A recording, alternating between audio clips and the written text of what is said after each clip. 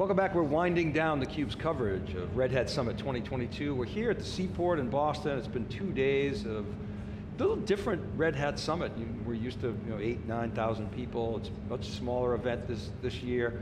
Fewer developers, or actually in terms of the mix, a lot more suits this year, which is kind of interesting to see that evolution, and a big virtual audience. So, and I love the way the keynotes we've noticed are a lot tighter. They're pithy, on time. They're not keeping us in the hall for 3 hours, so we appreciate that. Kind of catering to the virtual audience. Dave Vellante here with my co-host, Paul Gillin. As I say, things are winding down. There was an analyst event here today. That's ended, but luckily we have Jim Mercer here, who's the research director at IDC. He's going to share maybe some of the learnings from that event today and this event overall. We're going to talk about DevSecOps, and Kirsten Newcomer is Director of Security, Product Management, and Hybrid Platforms at Red Hat. Folks, welcome. Thank you. Good to see you. Great to be here, yeah. Yeah, so it's, security's everywhere, right? You and I have spoken about, the supply chain hacks. We've done some sort of interesting work around that and reporting around that. I feel like, SolarWinds created a new awareness. You see these moments, it's Stuxnet or WannaCry, and now SolarWinds, very insidious. But security, Red Hat, it's everywhere in your portfolio. Maybe talk about the strategy. Sure, absolutely. We feel strongly that it's really important that security be something that is managed in a holistic way, present throughout the application stack, starting with the operating system, and also throughout the life cycle, which is partly where DevSecOps comes in, right? So Red Hat has kind of had a long history here, right? Think SE Linux and Red Hat Enterprise Linux for mandatory access control. That's been a key component of securing containers in a Kubernetes environment. SE Linux has demonstrated the ability to prevent or mitigate container escapes to the file system. And we just have continued to work up the stack as we go. Our acquisition of StackRox a little over a year ago, now known as Red Hat Advanced Cluster Security, gives us the opportunity to really deliver on that DevSecOps component, both so Kubernetes native security solution, with the ability to both help shift security left for the developers by integrating in the supply chain, but also providing a SecOps perspective for the operations and the security team, and feeding information between the two to really try and do that closed infinity loop. And then an additional investment more recently in SigStore and some technologies. Interesting announcement there. But shift left, explain to people what you mean by shift left for people who might not be familiar with that term. Fair enough. So tradition, for many, many years, right, security, IT security has been something that's largely been part of an operations environment and not something that developers tended to need to be engaged in, with the exception of, say, statics, source code static analysis tools. We started to see vulnerability management tools get added, but even then they tend to come after the application has been built. And I even ran, a few years ago, I ran into a customer who said, my security team won't let me get this information early. So shift left is all about making sure that there are security gates in the app dev process and information provided to the developer as early as possible. In fact, even in the IDE, Red Hat Code Ready Dependency Analytics does that, so that the developers are part of the solution and don't have to wait and get their app stalled, just before it's ready to go into deployment. You've also been advocating for supply chain security. Absolutely. Software supply chain. First of all, explain what a software supply chain is, and then what is unique about the security needs of that environment. Sure, and the SolarWinds example, as Dave said, really kind of has raised awareness around this. So, just like we use the term supply chain, most people, given kind of what's been happening with the pandemic, they've started hearing that term a lot more than they used to, right? So there's a supply chain to get your groceries to the grocery store, food to the grocery store. There's a supply chain for manufacturing. Where do the parts come for the laptops that we're all using, right? And where do they get assembled? Software has a supply chain also, right? So for years, And even more so now, developers have been including open source components into the applications they build. So some of the supplies for the applications, the components of those applications, they can come from anywhere in the world. They can come from a wide range of open source projects. Developers are adding their custom code to that. All of this needs to be built together, delivered together. And so when we think about a supply chain and the SolarWinds hack, right, there are a couple of elements of supply chain security that are particularly key. The executive order from May of last year, I think, was partly in direct response to the SolarWinds hack, and it calls out that we need a software bill of materials. Now again, in manufacturing, that's something folks are used to. I actually had the opportunity to contribute to the software package data exchange format, SPDX, when it was first started. I've lost track of when that was. But an SBOM is all about saying, what are all of those components that I'm delivering in my solution? It might be an application layer, it might be the host operating system layer, but at every layer. And if I know what's in what I'm delivering, I have the opportunity to learn more information about those components, to track where does log4shell, right? When the log4j or spring4shell, which followed shortly thereafter, when those hit, how do I find out which solutions that I'm running have the vulnerable components in them, and where are they? The software bill of materials helps with that, but you also have to know where, right? And that's the ops side. Hey. I feel like I missed a piece of your question. No, it's not a silver bullet, though, to your point, and log4j very widely used. But let's bring Jim into the conversation. So Jim, we've been talking about some of these trends. What's your focus area of research? What are you seeing as some of the mega trends in this space? So, yeah, I mean, I focus in DevOps and DevSecOps, and you know, it's interesting just to you know, you talk about trends. Kirsten was mentioning the open source, and you know, if you look back 5, 6, 7 years ago, and you went to any major financial institution, you asked them if they use an open source. It's true. We don't use that, right? Everything's, we wrote it all here, right? It's all from our developers and witchcraft. Yeah, right, exactly. But the reality is they were probably using a little open source back then, but they didn't realize it, right? It's exactly true. However, today, not only are they not averse to open source, they're seeking it out, right? So we have survey data that kind of indicates a survey that was run kind of in late 2021 that shows that 70% of those who responded said that within the next 2 years, 90% of their applications will be made up of open source. In other words, the content of an application, 10% will be written by themselves, and 90% will come from other sources. So we're seeing these more kind of composite applications, right? Not everybody's kind of, if you will, at that 90%, but applications are much more composite than they were before, right? So I'm pulling in pieces, but I'm taking the innovation of the community. Right? So I not only have the innovation of my developers, but I can expand that, right? I can take the innovation of the community and bring that in and do things much quicker. I can also not have my developers worry about things that, maybe just kind of common stuff that's out there that might have already been written. In other words, just focus on the business logic. Don't focus on, how to get orders or how to move widgets and those types of things that everybody does, because that's out there in open source. I'll just take that, right?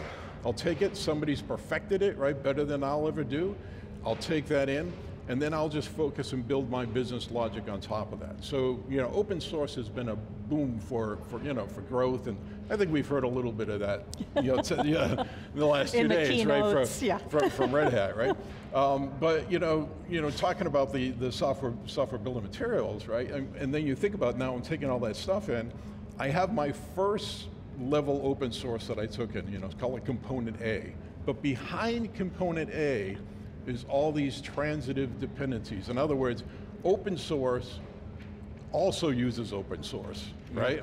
So there's this kind of this if you will web or nest, if you want to call it that, of transitive dependencies that need to be understood. And if I have, 5, 6 layers deep, I have a vulnerability in another component and I'm over here, well, guess what? I picked up that vulnerability, right? Even though I didn't explicitly go for that component. So that's where understanding that software bill of materials is really important. I like to explain it as, during the pandemic, we've all experienced, there was all this contact tracing, right? It was a term that all came to mind. The software bill of materials is like the contact tracing for your open source, right? Good analogy. Anything that I've come in contact with, just because I came in contact with it, even though I didn't explicitly go looking for COVID, if you will, I got it, right? Yep.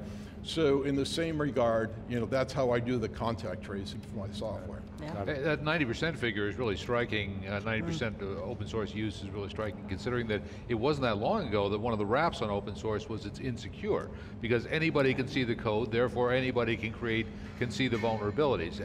What changed? I'll say that what changed is kind of first the understanding that I can leapfrog and innovate with open source, right? There's more open source content out there. So as organizations had to digitally transform themselves, and we've all heard the terminology around, well, hey, with the pandemic, we've leapfrogged 5 years of digital transformation or something along those lines, right?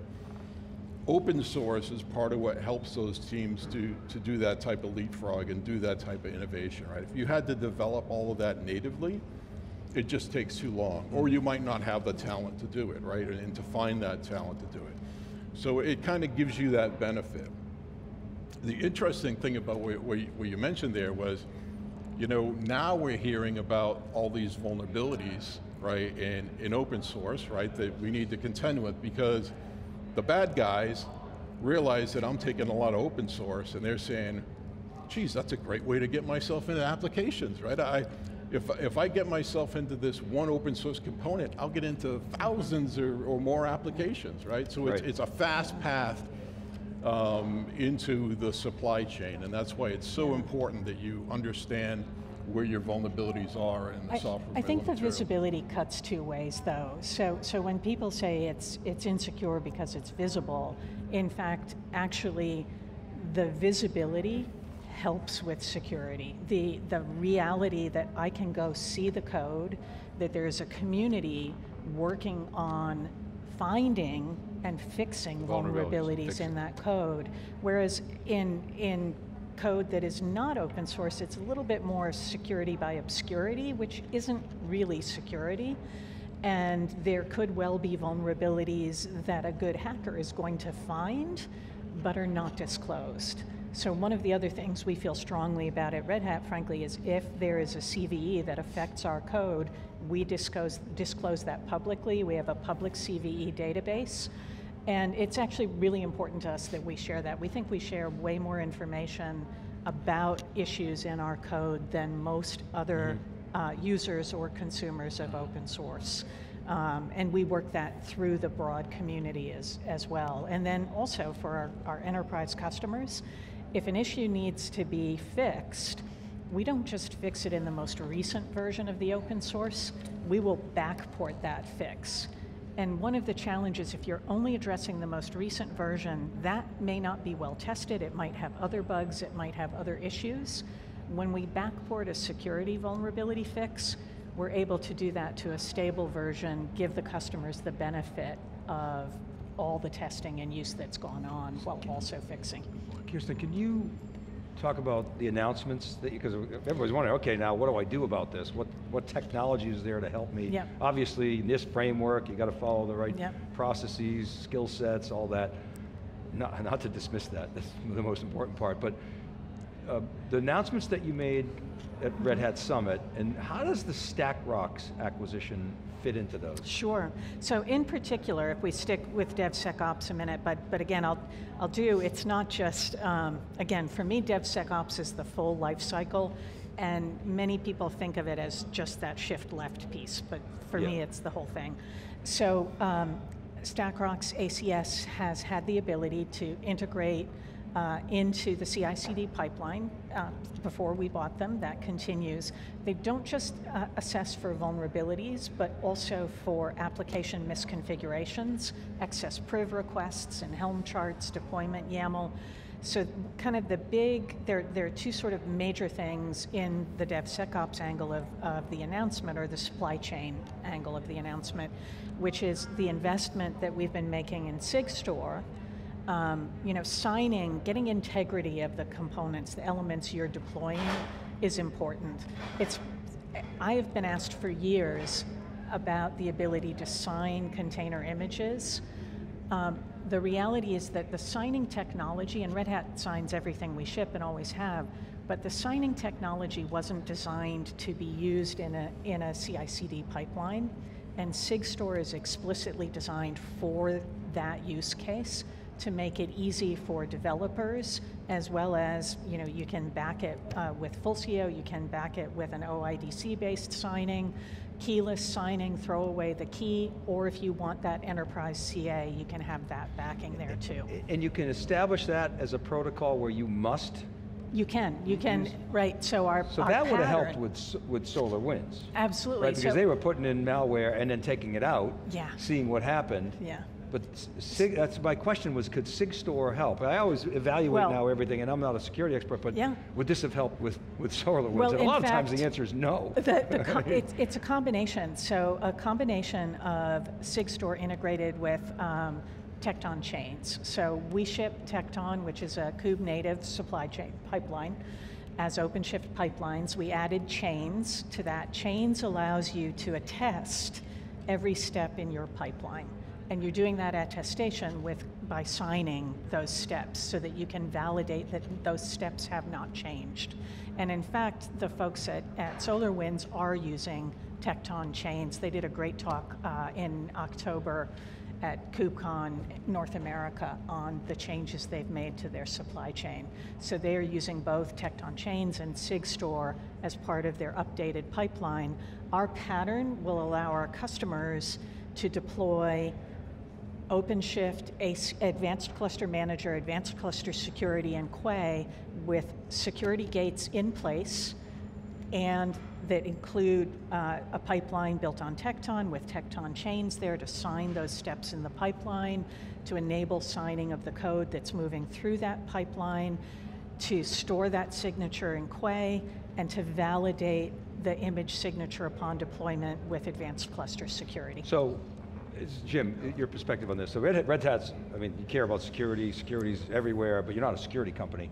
You follow security companies. There's like far too many of them. CISOs all say, my number one challenge is lack of talent, but I have all these tools to deal with. You see new emerging companies that are, doing pretty well, and then you see a company that's highly respected, like an Okta, screw up the communications on a pretty benign hack, actually, when you peel the onion on that. It's just this mess, and it doesn't seem like it's going to get any simpler. Maybe the answer is companies like Red Hat kind of absorbing that and taking care of it. What do you see there? I mean, maybe it's great for business, because you got so many companies. But yeah, there's a lot of companies, and there's certainly a lot of innovation out there, and unique ways to make security easier, right? I mean, one of the keys here is to be able to make security easier for developers, right? One of the challenges with adopting DevSecOps is if DevSecOps creates a lot of friction in the process, right? It's hard to really, I can do it once, but I can't keep doing that, right? And get the same kind of velocity, right? So I need to take the friction out of the process. And one of the challenges a lot of organizations have, and I've heard this from the development side, but I've also heard it from the InfoSec side, right? Because, I take inquiry from people on InfoSec, and they're like, how do I get these developers to do what I want, right? And part of the challenge they have is like, I got these teams using these tools, I got those teams using those tools, and it's a similar challenge that we saw on DevOps, where there's just too many, if you will, too many dang tools, right? That is a challenge for organizations, they're trying to kind of normalize the tools. Interestingly, we did a survey I think around last August or something, and one of the questions was around, you know, where do you want your security, right? Where do you want to get your DevSecOps security from? Do you want to get it from individual vendors, right? Or do you want to get it from, like, you know, your platforms that you're using and deploying containers in Kubernetes? What would they say? The majority of them, they're hoping they can get it built into the platform. Yeah. That's really what they want. They want it, and it's, you know, and you see a lot of the security vendors are trying to build security platforms. Like, we're not just a SaaS tool, we're DaaS, we're this, you know, whatever, right? You know, and they're building platforms to kind of be that end-to-end security platform, trying to solve that problem, right? To you know, make it easier to kind of consume the product overall, you know, without a bunch of individual tools along the way. But certainly tool sprawl is definitely a challenge out there. Just one other point around the SigStore stuff, which I love, because, you know, that goes back to the supply chain and talking about digital provenance, right? Yes. Understanding where things, how do I validate, you know, that what I gave you is what you thought it was, right? And you know what I like about it with Tecton chains is because there's a couple things. Well, first of all, you know, I don't want to just sign things like after I built the binary. Well, I mean, I do want to sign that, but I don't want to just sign things once, right? Because all through the process, you know, I'll think of it as a manufacturing plant, right? I'm making automobiles, right? If I check the quality of the automobile at one stage and I don't check it to the other, you know, things have changed, right? Yeah, right. How do I know that I did something wasn't compromised, right? So with SigStore kind of tied in with Tecton chains, you know, it kind of gives me that view, and the other aspect I like it about is, you know, kind of this kind of transparency in the log, right? To understand, right, exactly. Yeah. So I can see what was going on. So there is this kind of like public scrutiny, like if something bad happened, you could go back and see what happened there, and it wasn't as you expected, right? So as with most discussions on this topic, we could go for an hour. We could, I know. It's a really important, and thank you guys for coming on, sharing your perspectives, the data. Our pleasure. And keep up the good work, Kirsten. Thanks so much. It's on you. Yeah. The IDC survey said it, they want it. That's want it in platforms. So you're up. That's right. All right, good luck to both of you. Thank you both so much. All right, and thank you for watching. We're back to wrap right after this short break. This is Dave Vellante for Paul Gillin. You're watching theCUBE.